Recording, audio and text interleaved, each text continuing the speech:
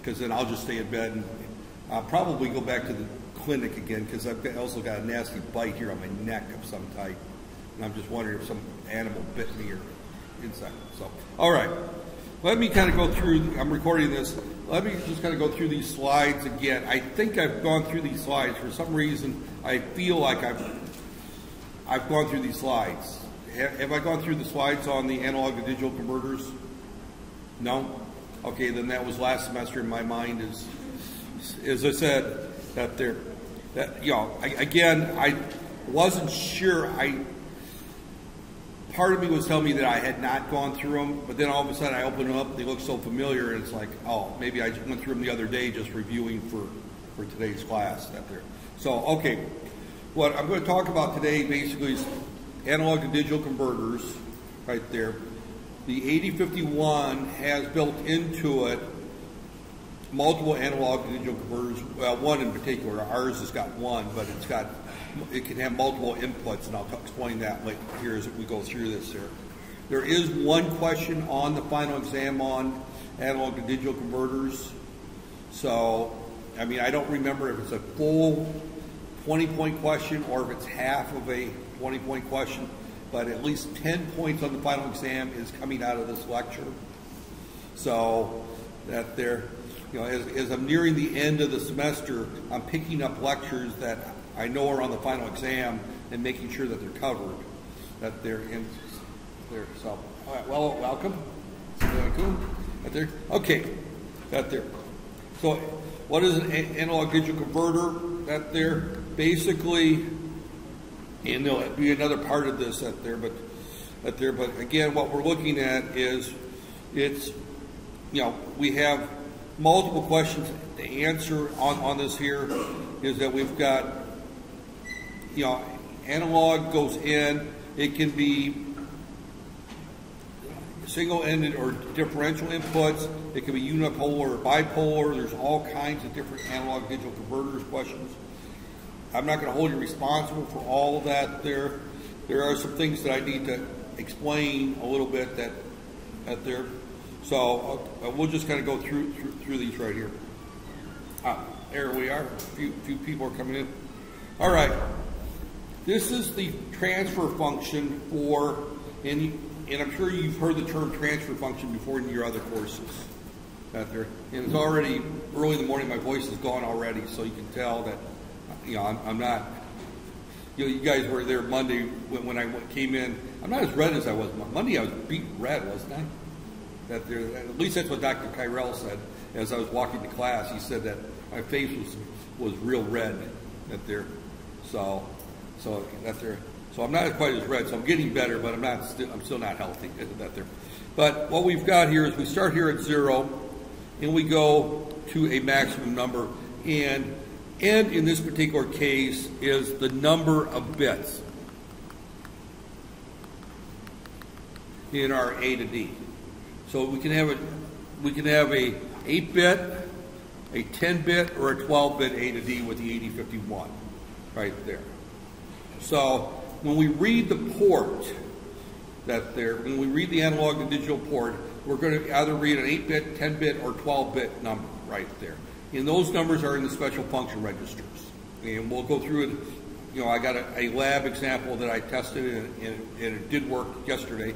I brought my board with me to show, versus making everyone do the lab. It's only, it'd be kind of a 10-minute lab if we went in there and did it in the lab. It's fairly straightforward. But ADC is an acronym for analog digital converter. If you see the term DAC, that's digital to analog converter. I'm not sure if our 8051 has analog ports out. I don't think it does. Normally for analog out, we use pulse width modulation. And we talked about pulse width modulation earlier when I did the DC motor example. I showed what pulse width modulation looks like, where I can vary the width of the pulse. Anybody remember the class where I brought the oscilloscope in and that there? I remember bringing the oscilloscope into the class and showing that as I vary the width, I increase or decrease the speed of the motor right there. So that there. But again, what we're doing is we're taking an analog voltage at the input and we're producing a digital number. Now this is a unipolar single-ended transfer function. In other words, unipolar means it goes from 0 to full scale. Bipolar means it can go from -5 to +5 or -2 to +2. Right there. That's that there. And differential means that I have two inputs and I'm measuring the voltage between the two inputs. So you need to know the definition, and let me just write those out here. Right here. Right here. When I talk about unipolar means we're going from 0 to full scale. Full scale in our particular case is 3.3 volts. But there's a pin that we specify as V reference, and that specifies what full scale is. Bipolar means we go from negative full scale to plus full scale. Those are extremely rare in the analog to digital world, right there. When we look at single-ended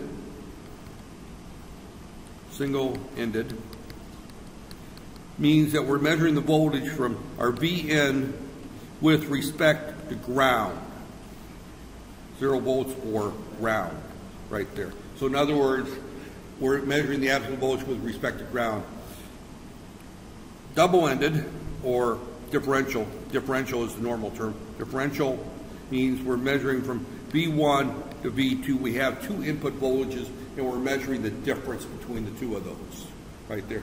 So those are some terms that you just need to know the definitions of, right there. Right there. The most common is unipolar single-ended, and that's the only thing I'm going to hold you responsible for. And those are the easiest ones to set up, right there. If we're going differential, means that normally if we're using differential is that we've got a relatively small voltage that's far away and it's likely to have some noise on it, and we want to measure the voltage itself that they're between the two ends, and the noise is ignored. And that's similar to what you would have on differential instrumentation amplifier.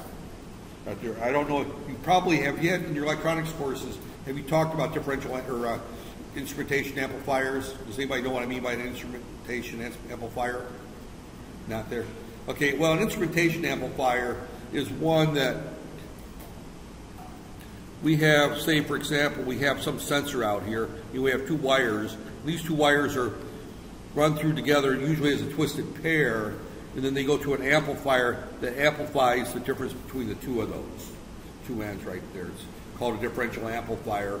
And the whole idea is if there's noise on the line, the noise is going to be the same on both wires.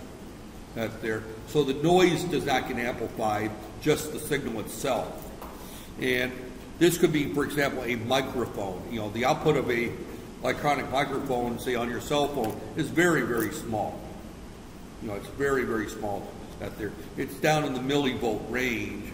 And these fluorescent lights, for example, or these fans, they put out all kinds of electromagnetic noise.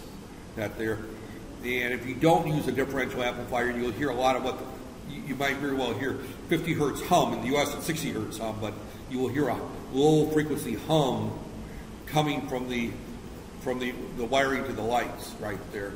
Because whenever you run electricity through a wire and the electricity changes, it sets up an expanding electromagnetic field that it collapses, expands, collapses right there.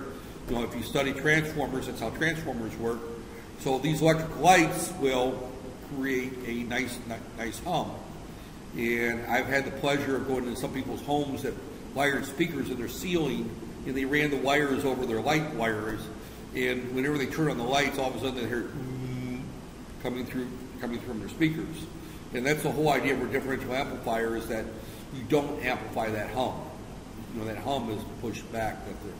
So when we get into this discussion here, most of what we're doing is going to be unipolar and single-ended. There are applications where we want to use differential, and there's applications where we want to use bipolar. Bipolar is fairly tricky with a microcontroller because you have to supply a negative voltage right there. Usually you would use some signal conditioning for that, and that's beyond the scope of this course right there. Where you would actually raise the voltage up where it's above 0 volts at there.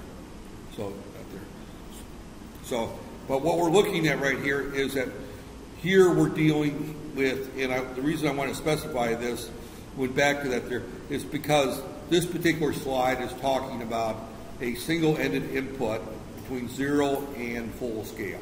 Single-ended input, and it's unipolar right there. It's not bipolar right there. So it's a linear transfer function right there, which makes it very easy, and there will be a test question on the final exam where you're given a voltage and asked what the, welcome right there. We started without you right there. So, okay. The transfer function is linear, which does make our math a lot easier when we want to analyze what the actual voltage is. Yeah, this room's a little warm out there. You know, the young ladies were here first, so they took the cooler side of the room. That there, stuck the guys over here in the warm side. I don't blame them. That's what I would do. That there. So okay.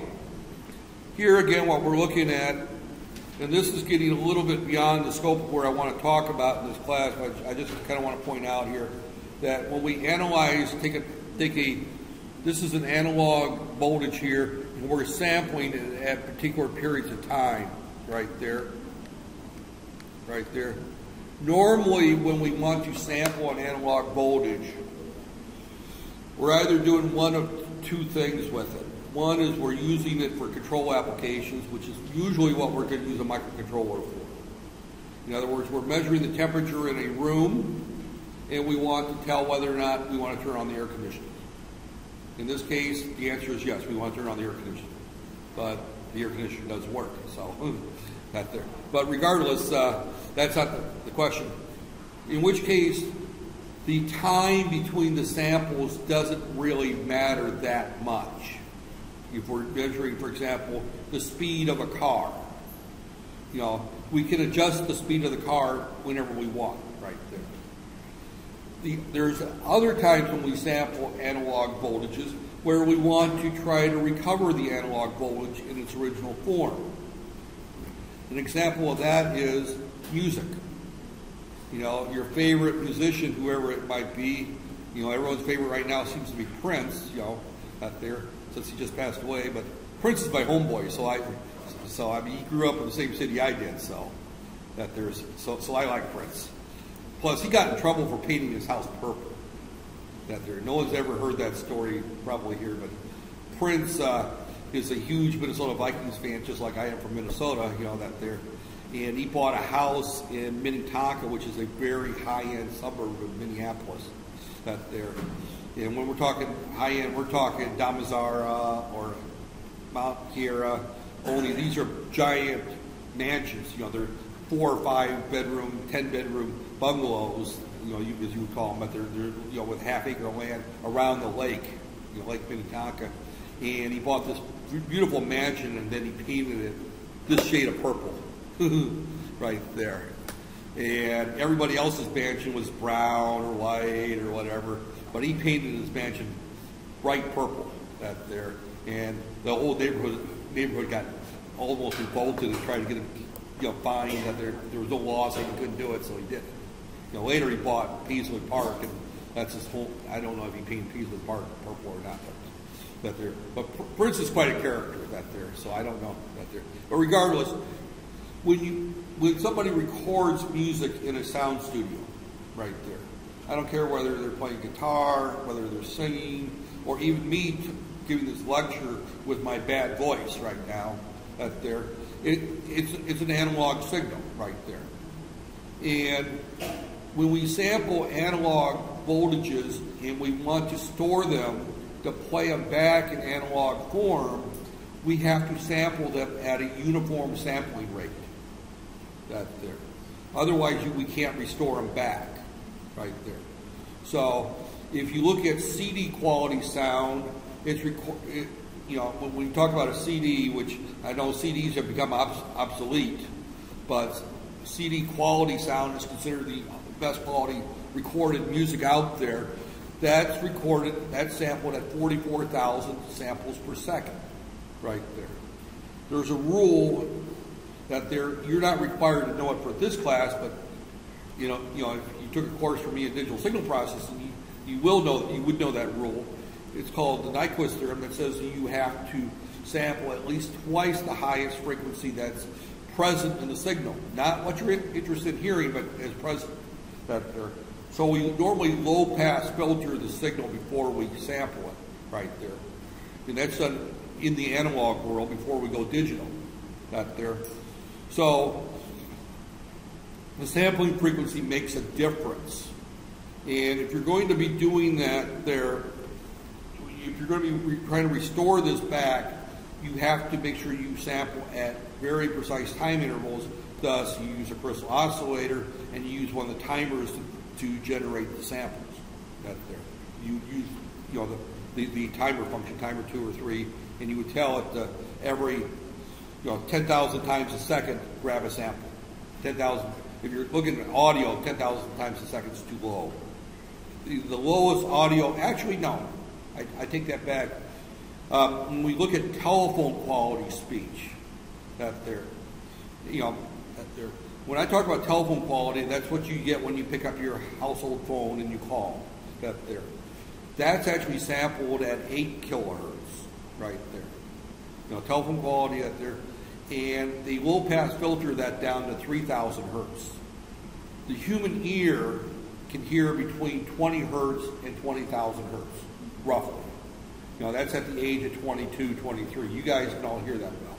But there, me, myself, I spent 5 years in the Army Reserves in a mortar platoon, around big guns that make loud noises. That there, I was the fire direction control chief, which meant I didn't actually fire the guns. I was a half mile away from the guns, telling them which way to point the guns. That there, but I was close enough to the guns that my ears would hear the loud booms.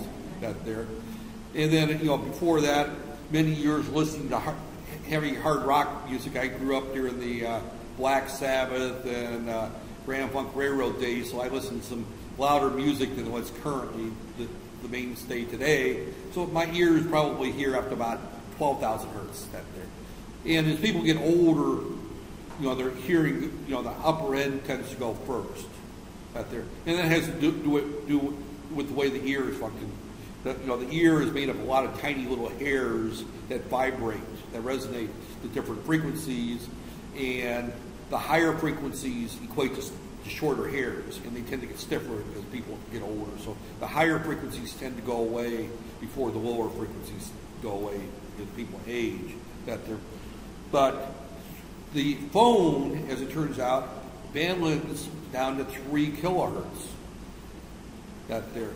If you try to play a City Nora Lisa CD through a household phone, it's not going to sound very good, right there. Because all the quality of music is in the upper frequencies. You can recognize the song, you might recognize that it's City Nora Lisa, you might not. I always tell the story that there, and hopefully I had told this class, my ex-wife and her sister were about a year apart from each other. And they both had the same type of way of talking. They were both rude and obnoxious. Maybe that's why she's next, right? That there. But, and she was, they both grew up in Joe Hoare, and that there. And this was about 20 years ago when I was married to her. There was one incident where I was driving to work, and my mother-in-law, my wife's mother, spent the night with us in Bonsar. I lived in Bonsar at the time, and we were getting ready to move back to the States, and I took my wife at the time to work. She worked in Shaoam, and I was working at Kajang at Uniten at the time. There. So I took my wife to work at Shaoam, and then dropped her mother off at Subanjaya at my sister-in-law's house. Well, my sister-in-law wasn't home; she was at work, so I just dropped her off, made sure she got in the house, and then I went on to work. That's not, Now the crux of the story is, I'm on the north-south highway getting ready to get off at Kajang, there, and I get a phone call. I pick up the phone, and it was like my wife or her sister, normal conversation, no hello, assalamu alaikum. It's like I pick up the phone. Where are you? Did you drop mom off? Yeah, I'm getting ready to get off the highway. I'm almost to work. Okay, did you drop mom off? Yes. Click. The conversation's over with. As I said, there's a reason that she might be an ex. That was a normal conversation with her. Short to the point and hang up. That there. The phone rings 30 seconds later. Where are you? I'm on the exit at Kajak. Did you drop mom off? Yes. Who is this? It's your wife, don't you know? I said, didn't we just have this conversation 15 seconds ago? Oh, that must have been Ayan. And click, it hangs up again. That there. So the point that I was trying to get across here is that if the two people were in front of me and I had the entire 20 hertz to 20 kilohertz audio frequency range, I could tell the two of them apart. That there.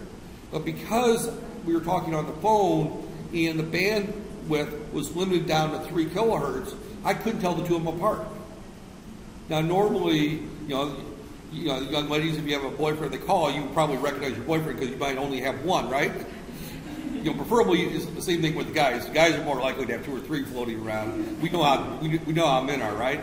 That there. But the point is that you normally, when the phone rings, you can tell the person who's calling because you normally would have only that kind of conversation with that person.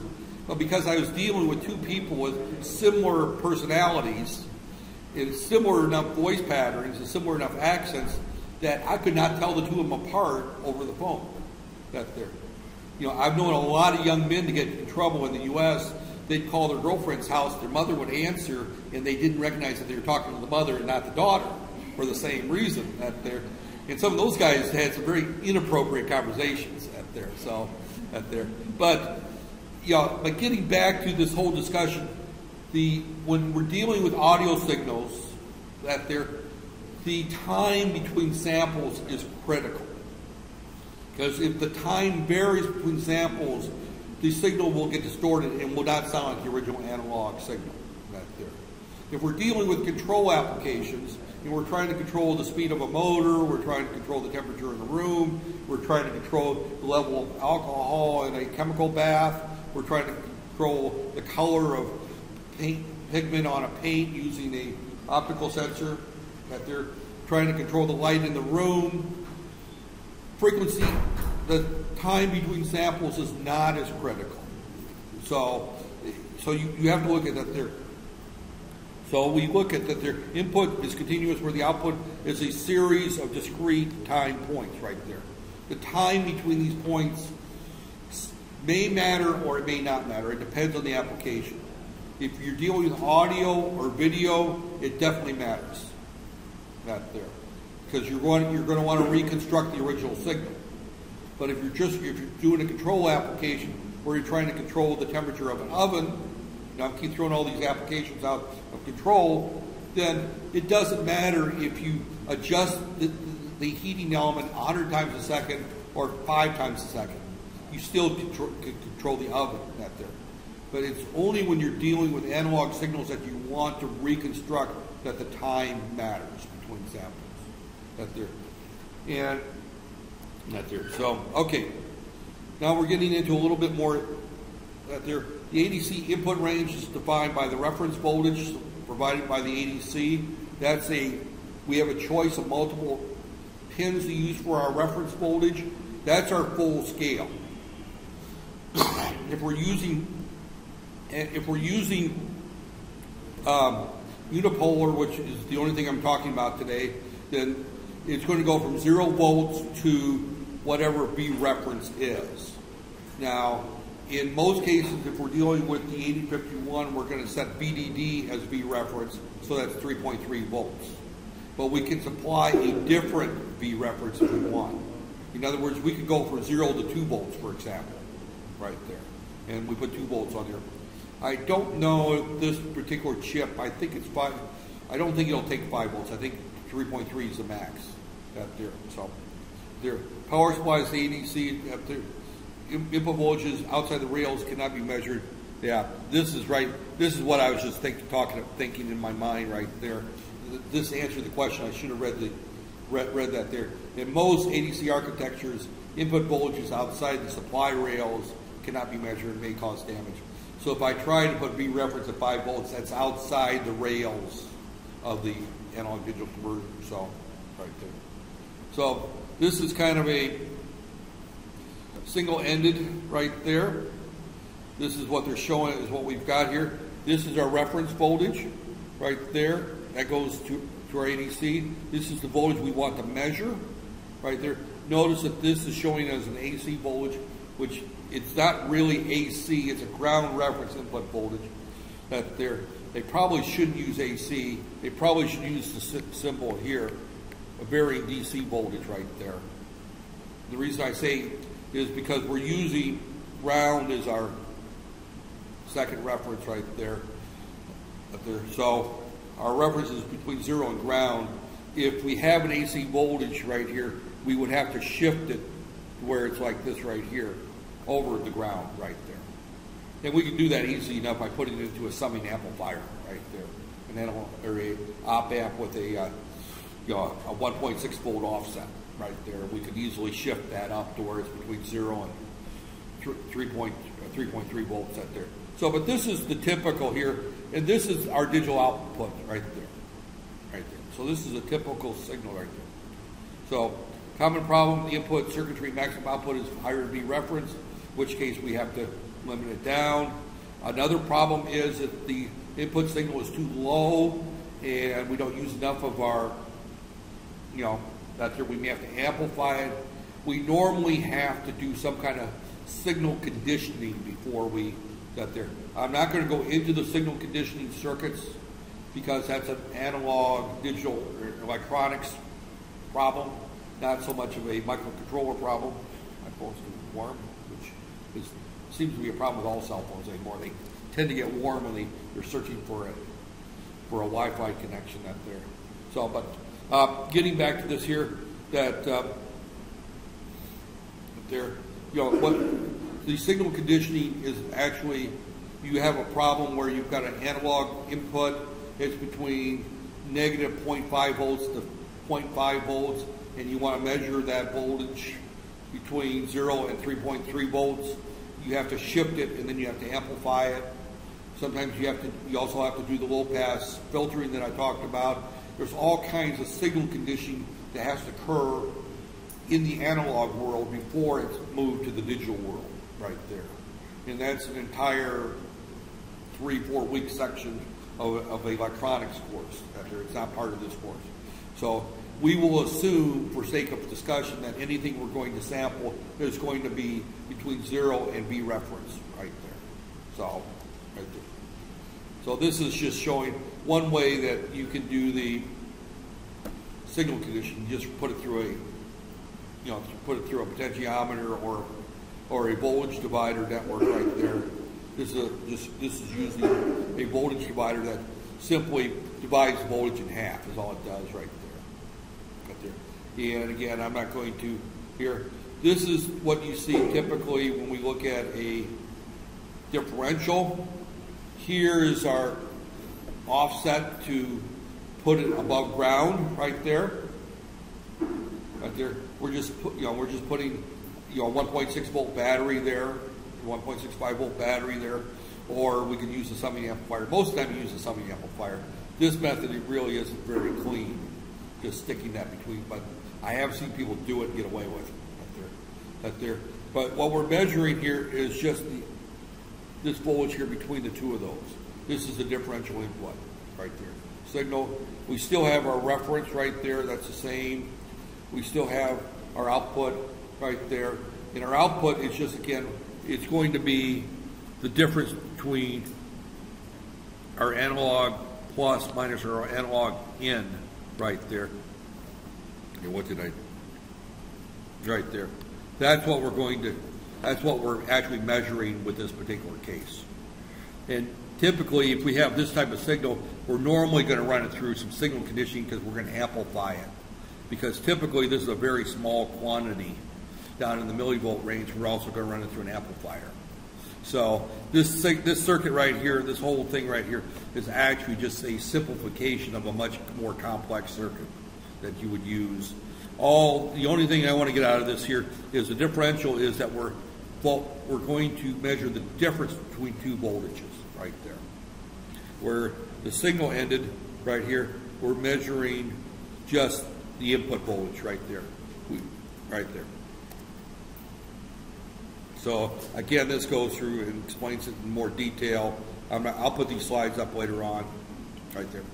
So this is the differential bridge circuit, and I'm not going to go into bridge circuits. A bridge circuit is typically used to measure very low changes in resistance. A load cell or a strain gauge or a thermistor might be used in that. They're very commonly used in industrial applications.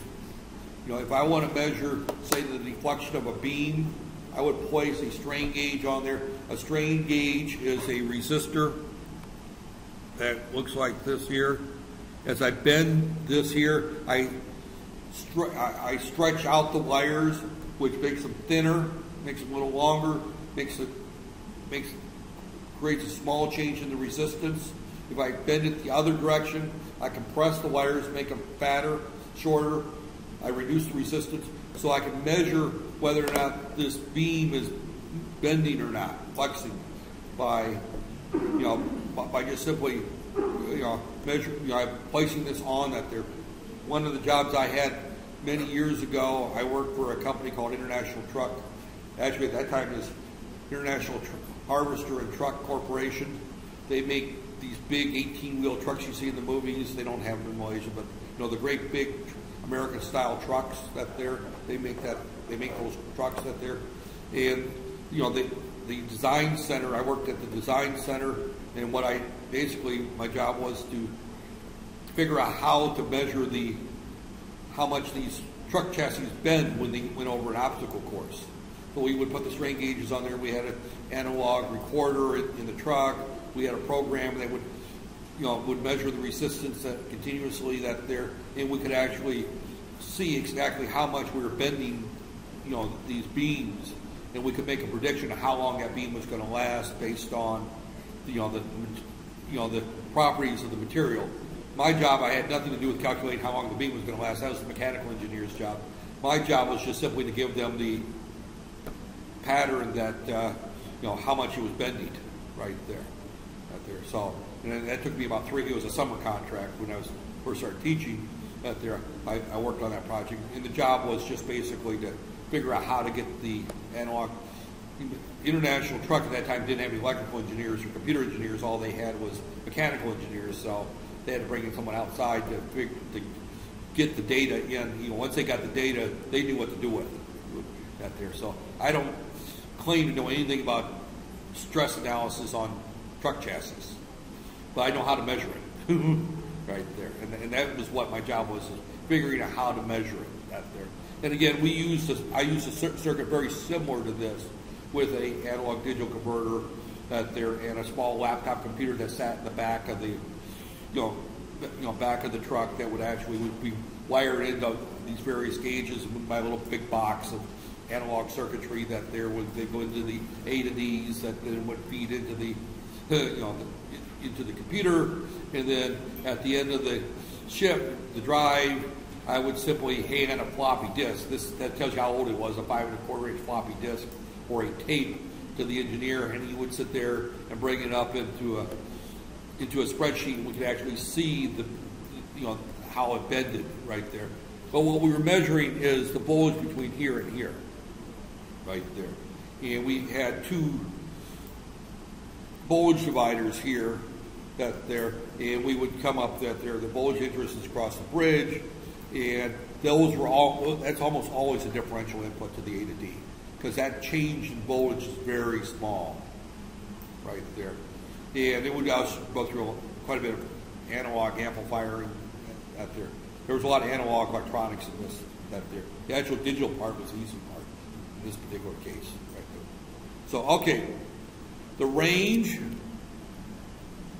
right here, this formula right there, and this formula right here, know those two formulas. Hint, hint, hint. you will have a problem that will say, for a single-ended 12-volt ADC, use a 2.4-volt reference right there. I give you, for example, what is the, right there, least significant bit. This is the change. That's not the term that I'm looking for right here. You will see a problem that would look like this right there. B reference equals 3.3 volts, and it's getting a little warm. I may continue this next week, actually, the way I'm feeling with that, but we'll go ahead. B reference is that N equals 12 bits. In other words, this is a 12-bit A to D. If, and I'm just going to say ADC 0 equals, and this is high and low right there. It's 12 bits, so it's going to be two registers, high and low, right there, equals, and I'm going to say 463 hex right there. VN equals what right there? That's the type of question you're going to see right there. Now, that's fairly straightforward right there, because you're going to simply look at that V max, this is 12 bits, V max is going to be F right there. 12 bits right there, at there. So VN is equal to 3.3 volts times 436 over F right there. It's a linear relationship right there. So I don't know if my calculator here will do that. You may have to convert that. Programmer. Oh, it's got to divide, so let's put this in hex. And what did we say that was? 436? 463 divide by F equals, oh, no, that doesn't work. You can't do it that way. So you're going to have to put it in and then convert back over. So F is 4095 decimal right there. That's real easy. And what did I say? 463 was it? 463. That's clear. 463 is 1123. So we go back here. Scientific 1143 was it? What's that? 1123. All right. Well, if I got that there, 1123 divided by 4095 equals times 3.3. That's going to give me 0.9 volts roughly, right there. But that's the formula you would have to do is, this calculator won't do the math in hex. And I don't think the Texas Instruments, your calculators do. You have to convert it over to base 10 and then just do the math out there. So, but that's the basic rule right here. Looking at this here, 463, again, let me see what I had there before. So 463, now, oh, we're 1123, yeah, that's what I had it right? 1123 right there. And anything that's 12 bits is going to be 4095. Anything that's 8 bits is going to be 256. Anything that's 10 bits is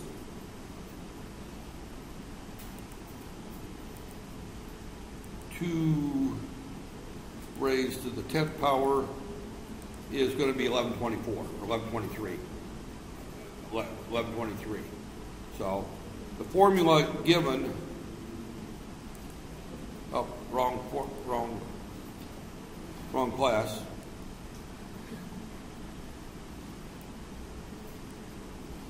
We want this one. We want the PowerPoint right there. The formula given right there, B reference, and this uses 2 to the n, it's actually 2 to the n minus 1. That formula is off by a very small amount, not enough to change your grade on a final exam, so don't worry about it. You can use that formula right there, because full scale is 2 to the n minus 1.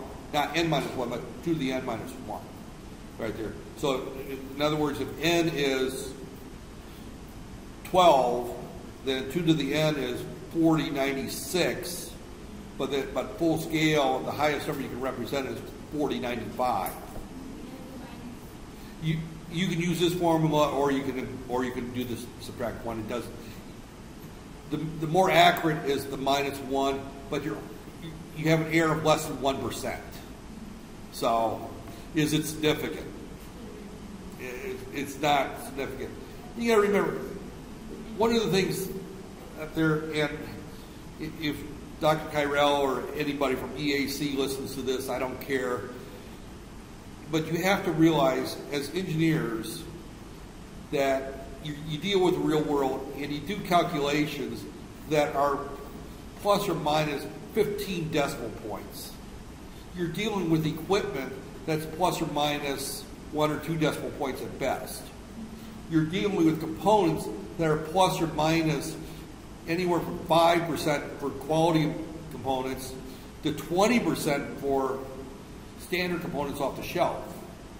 So if you use a number that's one off when you're dealing with, if I multiply this times 4096 or 4095, the error is so small that you would never see it in real life. So that's why a lot of times you'll see a lot of these formulas, if they're written by experienced engineers, they tend to get simplified a little bit. They're not the actual formula that if you went through the derivations work you would actually get. They're actually kind of simplified a little bit because, yes, it's more accurate if I wrote this formula right here as Vn over V reference times 2 to the n minus 1 right there. That formula is a little bit more accurate right there. But if that went away, what difference does it make? Because 2 to the n is anywhere from 124, what did I say the other one was? 256 for 8-bit and 4096 for 12-bit, right? This is 10, 8, and 12 bits right there. You know, the least one, accurate one is the 8-bit, and you're still off less than half of 1%. You know, your error is less than half of 1%. I can almost guarantee that the resistors you're using for the signal conditioning are probably plus or minus 10%. So the actual voltage that you're measuring is probably off 5% anyway, at best. So the fact that this formula is a little bit off is not important. So you just use these formulas right there. You might see me use the 4095 simply because I'm used to using it that way, but that there. So, but basically, those are I point out these two formulas, and I did that example because you will see a question where I will give you a number, and I'm going to ask you what the voltage in is. And then I'm going to give you another question where I'm going to say, this is what I measured, what is the voltage right there. So these two right here, this gives you the number out right there, what you would measure right there. This gives you the voltage the other way around. And they're just reverses of the same formula right there. This is taking what we measure, you know, that's what we measured in the port, and we're dividing by 2 to the n and multiplying it by V reference, and that gives us the voltage that we measured. That's what I just did. This here, we have a voltage, we measure it, what do we expect to see when we read the port? And I'm going to do the example at the end here. So, right there. Then they get into this coding here, and again, we're looking here at these codings here. Again, here they're showing equal, greater than or equal to V reference, we get 4095. Not 4096, but 4095. So here they're using the minus the 1 right there. Here, this is my input voltage right here. This is saying that if we have V reference minus 1 LSB, we're going to get 4095. Half, we're going to get half of that. Fourth, we're going to get this. In other words, this is what you would expect to get right there. So in other words, if our reference voltage is 3.3 volts, if our input voltage is 1.65, then we're going to get around 2048. That's it. Bipolar, I'm going to skip that there. Recap. That's it. Now, a couple of things at there. You will be asked how we can measure 16 or 8 analog voltages when we only have one A to D. So you have to realize that there is an analog multiplexer, 8-channel and 9-channel analog multiplexer, right there. This is what's on the F020. It's not necessarily what's on the 850, but it's pretty close. We've got two 12-bit A to Ds. I think ours has only got one. We do have an 8-bit and a 12-bit A to D right there. Our 12-bit A to D is fed through the multiplexer. We have a couple of analog comparators. We have a voltage reference right there that we can program. We have a temperature sensor that we can measure the temperature of the chip right there. But these are the analog input components on that there. Now, one of the other questions that you may or may not be on there, I don't remember, is you need to know what's meant by a successive approximation A to D right there. And this is what's inside of a typical A to D, the A to D. And how am I on time right there? I just want to see the time situation. Right there. Oh, I got some time right there. Yeah, I'm still feeling well enough I can continue with that there. All right. In this particular case, what we've got here, this is a 9-to-1 analog mux right here. This is the 9-to-1 analog mux right there. So it's got 8 analog inputs that there. Now these 8 analog inputs are tied to the outside world by using the crossbar right there. So the crossbar is used to tie them to the analog world, or to the outside world. Internally, so we have to tell this what pins we want these to be connected to right there. So we also have to tell, we have this register here called the AM mux select that tells the mux what analog voltage we want to measure. We could have up to 8 analog inputs plus the temperature sensor. The temperature sensor is also an analog input to the mux right there. We also have some information here on the control where we can tell this whether or not we want to do some amplification, whether it's a double-ended, single-ended, that there. So we have to control those things right there. So these are all part of the special function registers right there. Here. Now we also have, going into it right here, we have ADC 0, where we can tell it by writing a 1 to it to do it to a conversion. That's there. That's software control. We also have timer 2 and timer 3 inputs overflow where we can control this with the timers. Now remember earlier I went into this long discussion where I got in my sister-in-law and my wife's phone where I talked about where we have to do uniform sampling. That's where the timers come in, right there. There.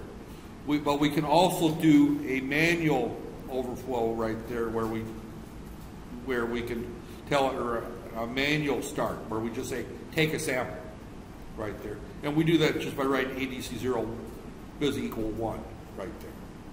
Again, that's special function register. And then coming out of this here, we have our ADC window interrupt right here. This is our interrupt saying that we have a conversion completed right there.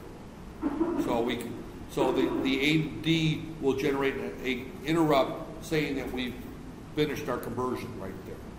So normally if we're going to use this with a timer, we'll use the timer to start the A to D, and then we'll use the interrupt from the A to D to stop the software and process the sample right there. So Then we also have our ADC 0, our registers that come out of that there. And then, of course, our system clock and our reference. Now, we need to do a clock. The way that this thing actually works, it's kind of a funny deal right there. And it's important that you kind of understand the way it works. Is this does what they call successive approximation. It does what's called a binary search, looking for the right value right there. And when it does that, what it means is it's going to start at the middle.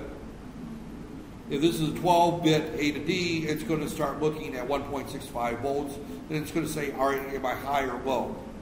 If I'm high, then I go and I look at half of that, 0.825 volts or whatever, half of 1.65 is right there. And then if I'm high or low, and I keep guessing till I get to the right value right there. It's kind of like I'm going to guess somebody's age. And the person's not in front of me, but that person's between the age of 0 and 50, right? So I'm going to guess, Joe Smith's age. I'm picking Joe Smith out of that there. And when I want to pick Joe Smith's age, I know he's between age 1 and 50, right there. What's the fastest way to get there in the fewest number of guesses? Well, and the only thing I'm going to do is I'm going to say a number, and the person would come back and say high or low, right there. So I'm going to start off, and I'm going to say 25. Up, you're high. Then I'm going to say 12. Up, you're low. So then I'm going to go halfway between 12 and 25. That's going to be, that's 8. Excuse me, 8. Now I'm getting to the point that 8 plus 5 is what, 13, so I'm going to add half of that. So I'm going to say, well, I'm just going to say 19 at that point. Up, you're low. So then I'm going to say, all right, 15. You're high. So now I'm going to say 13 or 14, right? Because it's either 13 or 14. It's one of those two. But I've narrowed it down in 1, 2, 3, 4, 5, or 6 guesses. Look at that there.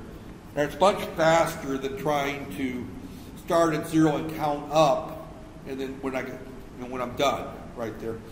Because the other type is where we use a counter, and we start at 0 and we count up to 4095, and when I get to the right place, I stop right there. As soon as my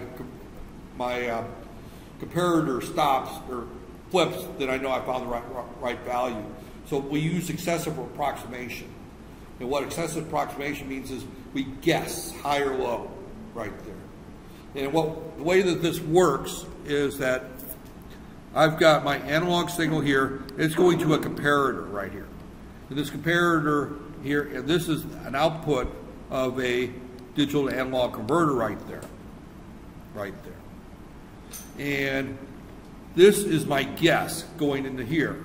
If I guess too high, then this is going to be a 1 or a 0. If I guess too low, it's going to be a high right there. It doesn't matter which one it is that there. So, but the output of this converter is either 1 or 0. If it's a 1, I've guessed too high. If it's a 0, I've guessed too low, or the other way around. That there. So, one way of doing this is to just count from 1 and go up to 40, 96, 95 right there. Start at 0 and count at there. If you do that, it's going to take you typically about half the number of guesses each time, or 20, 48 guesses. Tries to do that. If you use this excessive approximation, then you're going to get it in probably 8 or 9 guesses at most. So successive approximation is much faster. So what this does, this would start at 2048, and then it would decide whether it wants to go to 1024, or if it wants to go up to, I want to say, now I'm really going bad.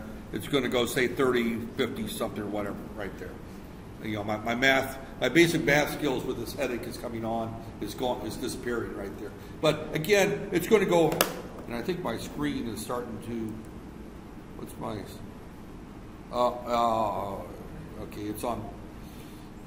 my battery's on to 21%. That's why my screen all of a sudden, you didn't see it, but my screen went dark right there. That's telling me class is going to be coming to an end here before too long. I got 20 minutes, which is plenty of time to finish it.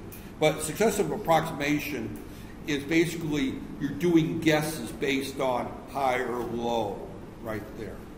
And I know that I've asked in this class in the past, and maybe on your test, explain how successive approximation works. And what I'm looking for is you can use the age example, where you start in the middle and then you split the difference each time, right there. So, kind of like haggling over a fake Rolex on the guy on the street, right? Up there. They always ask you double the price that they'll settle for, right? Normally, right? Or usually about 4 times the price they'll settle for. But you start off with a guess, then you split the difference. It's too high or too low, and then you split the difference until you finally narrow in on the right one right there. So again, the example I gave, which is a good one, an age between 0 and 100. I start off, I guess 50. Then I guess 25. Then I guess 12. And then I guess 18. And then now I know it's between 12 and 18. So then I'm going to guess, say at this point, 14 or whatever, until I narrow down. That's much quicker than starting at 0, 1, 2, 3, 4, 5, 6, 7, 8, 9, 10. You just keep guessing. And that's the principle that a successive approximation uses right there. And that's the type of A to D this is successive approximation right there. The rest of this right here, I don't really worry about too much right there. So this is how we started. There's 4 ways of starting it right there. Right there. One is an external signal, conversion start. Again, that has to be set up by the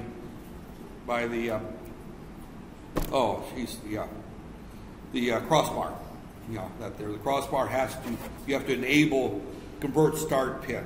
That's an input pin that goes A to D. You have to enable that. You can write to the special function register bit ADC0 busy. That is a special function register, a bit in the special function register, or we can set it up to use either timer 2 or timer 3 right there. That there remains and it restores to 0. When the conversion is done, we can tell it's done by 2 ways. ADC0 busy goes low. That tells it that it's done. Or the ADC0 interrupt flag gets triggered high. We have 2 ways of telling it. We can enable this flag right there. If it's enabled, then the interrupt will be generated right there. So I'm nearing the end that there. This kind of shows the map. Again, it's a 12-bit, so we can either right justify or left justify it, however we want. This gives us our code again, what we're talking about. We can have the gain that there. We're just using gains of 1. We can have it multiply the gain that there. Again, these are the same formulas right there. Right there. That I gave earlier right there. So, right there. Programming, I'm just going to go through the example. I think I've covered, I don't want to get into all this too much because as in other sections of this class, if it's very specific to this processor, I don't want to cover in great detail because the odds of you using a Silicon Labs 8051 processor for a project is minimal right there. You might use a PIC, you might use an ARM, you might use an 8051, but it may not be a Silicon Labs. All these special function registers are unique to Silicon Labs. And having you spend a lot of time memorizing something that you probably never use is not worth the time. If you do have to use it, you look it up in the data book. That there. So, if you find yourself doing a project where you have to use an analog to digital converter with an 8051 or an ARM processor or an Arduino, you pull the data book up and you read how to do it with that processor. You learn the basics here, how it works, what it does, but that particular processor you have to learn at the time you're going to use it. Because next month, Silicon Labs might change the architecture come up with a new generation of processors, and this is all garbage. They may discontinue the 8051 and go strictly with their ARM processors. We don't know. So, the conversion frequency, don't worry about that. Just take the default typically. Because again, this conversion clock frequency is how often it's going to change, make its guesses, is what that does.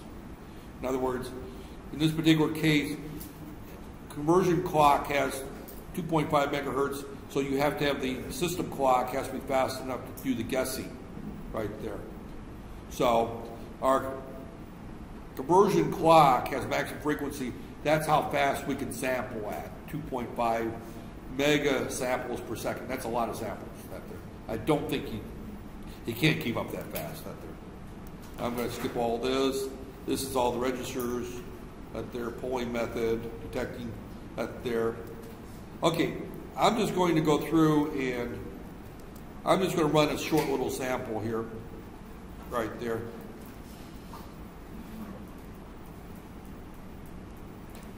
Disregard, I mean, they've got a whole bunch more slides here that are going through interrupt methods, right there. There's a group more slides. I'm going to skip those. And what I want to,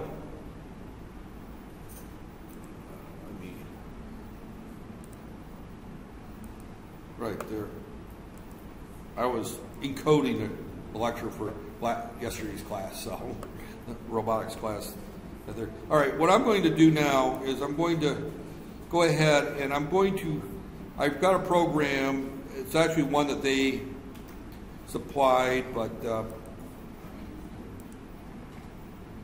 I modified it to work with this particular processor right there.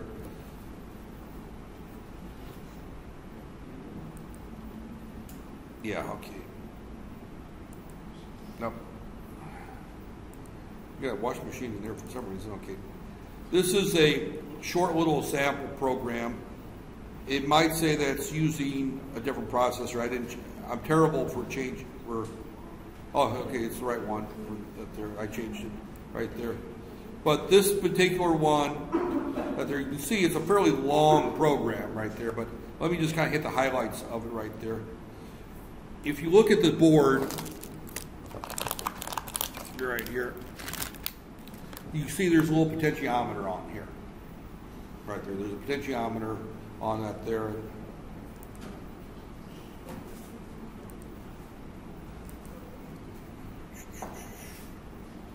And I should have.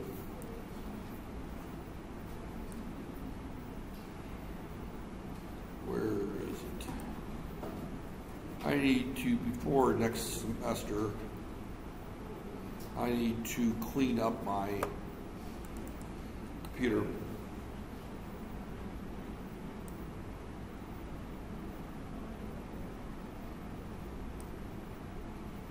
All right, here we go. This is the one I want. And you can see there's the potentiometer right there. Right there. So, and this potentiometer, if you look at the schematic here someplace,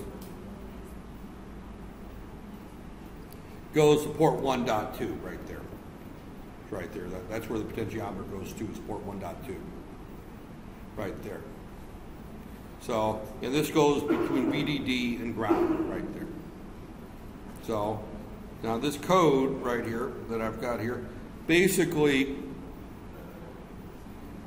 all I want to do is just kind of show that there. This has got that there. I've got an interrupt right there, and it's ADC interrupt and interrupt ADC 0 and the conversion right there. So I wrote an interrupt service routine for end of conversion right there. And my main program, all it does is right here is I initialize the ports, I initialize timer 2, and I initialize ADC, and I'm not going to go through those in great detail. And then I enable the interrupts, and then I have a loop where I just do nothing. This does absolutely nothing at this point right there. Now, my system clock initialized right there. I'm just going to set the system clock right there to the to the default right there. My port initialize, I set port 1.2 as an analog input right there. Right there. So port 1 mod is that I'm going to set this to as an analog input right there. And you can look that up in the data sheet how that's done, or you can use the program that comes with the conversion wizard. But you just set that, but I'm setting port 1.2 as the analog input, and I'm enabling the LED. I don't know why I'm not sure if I'm even using the LED. I enable the crossbar right there, obviously, right there. My timer 2, I'm not going to go through that there, but I'm setting this thing up to overflow at a certain rate right there. Again, this is going by, it looks like I'm setting it for 10 microseconds. I just copied this program, so I didn't go through great detail. It doesn't matter what you set that for. Now here's my analog. This is where the heart of things are. Right here, I initialize this. This is the code that I'm not going through because this is unique to this processor. You know, in order to do this, you have to look this up in the data sheet or use the configuration wizard and look this up. And that would be different for any processor you use. But again, we're setting the SAR clock. I mentioned that what that is a few minutes ago. We disable that there and we trigger. We tell this that we're going to trigger on timer 2 overflows. In the actual command, you look up in the data sheet right there. We're going to tell it we have 1x game, normal tracking mode, 10-bit mode. So we're operating 10-bit mode right here, right there. 12-bit mode disabled, low power disabled, positive input right there. So we're using this as single-ended right there, ground reference, and our ground and 3.3 is our that there, and we're not using the temperature sensor right there, and we enable that there. So all these commands right there would come out of the configuration wizard or looking up the data sheet for how we want to configure this A to D. And I'm deliberately not wanting you to study this right there. I don't look at this particular routine that there. I'll put that there. Now what is important is down here, this is the actual interrupt service routine. Now this particular one right here, I've got the accumulator is equal to ADC0 accumulator minus minus, and when it equals 0, I'm going to take, what I'm doing here is I'm taking 2,048 samples and I'm averaging them out in order to get the average right there. So that there, and when I run the code, I'm going to just put a breakpoint on this right here. Now as it turns out, if I stop it here, I have to use one more command there, and I'm just going to, at this point here, I'm just going to put another command in here. MB equals MB plus 1, MB equals MB minus 1, and you wonder why I did that, and the only reason I did that is because I wanted breakpoints there, right there. So I just compile that there. I'm going to go ahead and stick this board in, and what I'm going to do here is connect, download this right here. Now MB, in this particular case, I'm doing the calculation right here. Right here. As this measurement is equal to, right there, is applied V reference, which is 3.3 volts, divide by, right there, our number of bits, the results, right there, this is the results right there, divided by the number of bits, which is 1023 right here. So now notice this one is using the minus 1. You remember earlier I said that too. You know, the real formula is minus 1, but the one in the slides, they ignored the minus 1. So they use the minus 1 here, right there. But again, we're taking the result, and they're using, the output is in millivolts, not in volts, right there, because this is an integer processor, right there. So it can't tell me 3.3 volts, but it can tell me 3,300 millivolts, right there. So that there, and I'm going to put a breakpoint in right here. And the reason I'm putting the breakpoint is, oh, guess what it did? stripped out those two commands because they didn't do anything. You know, our compiler is smart enough to say, I added one and subtracted one. Well, we don't need to do that, right? Right there. So I guess I can't put in the breakpoints. I'm going to have to run it twice to get the right answer. Right there. So I'm going to go ahead and put a breakpoint here. Right there. And I'm going to also put a watch value in right here for millivolt. Right there. So millivolt right now is 256 right there. And I'm going to turn this all the way in one direction. Right here. And I'm going to run it twice right there. And notice that it's 1023. Right there. That doesn't look right. All right, that's 0. That's 0. Let's go all the way the other way. It should go to 3300.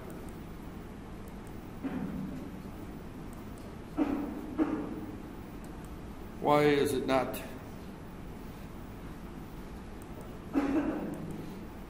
You can tell that, that as I turn the pot, the value is changing, but it's not changing correctly.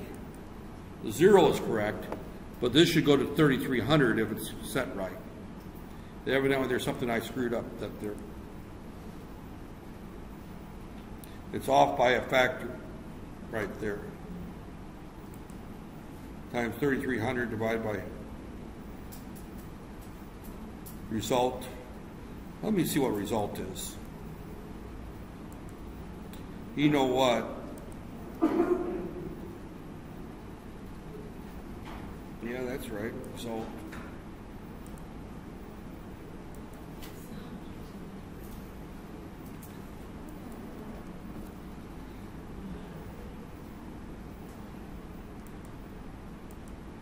$138. It's not doing this calculation for some reason.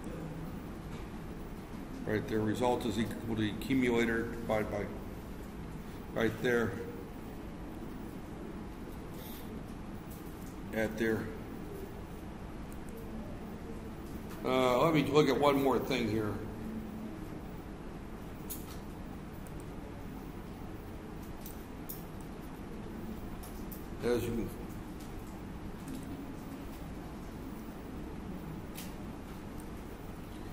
As you can see here, you can look at the actual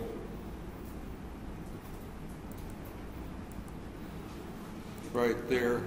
And as I'm looking at ADC 0 high and low, I got 03FF. 03FF.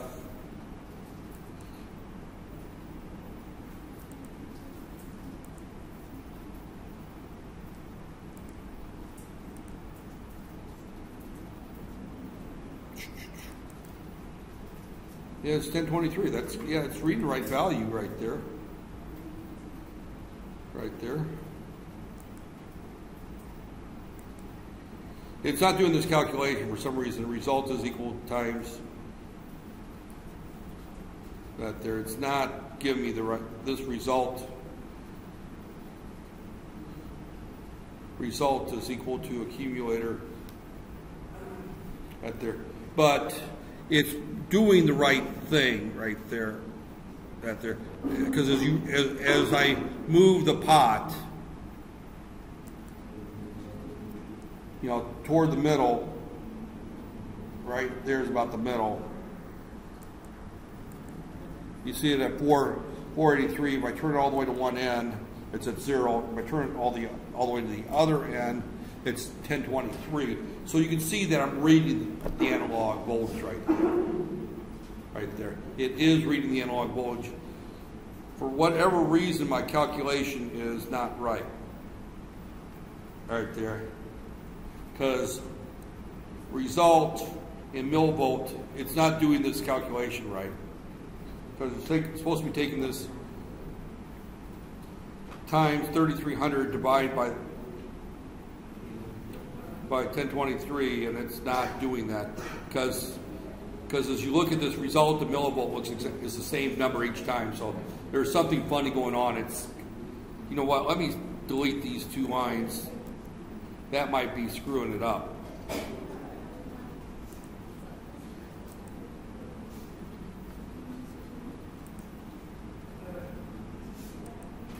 let me just try one more time here.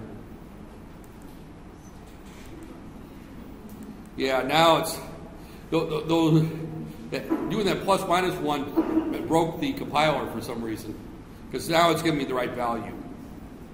See, there's my 3300, and if I go the other direction, there's my 0. As it said, it takes 2 because it doesn't execute this line until the next that there, so I have to hit it twice.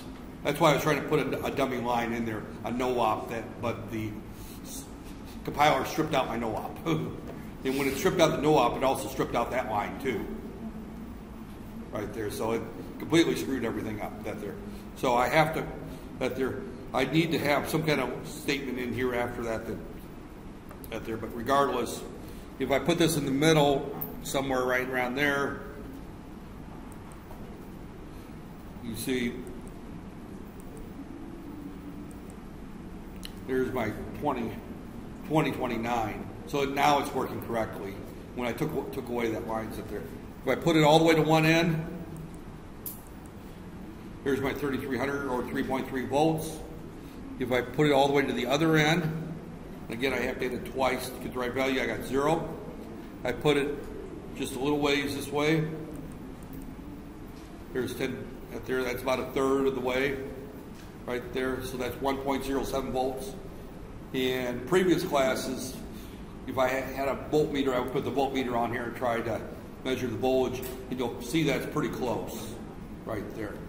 So, but I'm actually measuring the voltage that's there. So this is more of a demo type lab than it is, to actually have you go into the lab and do this, it's, it doesn't take, there isn't much because the code, there's nothing to wire, the code is here.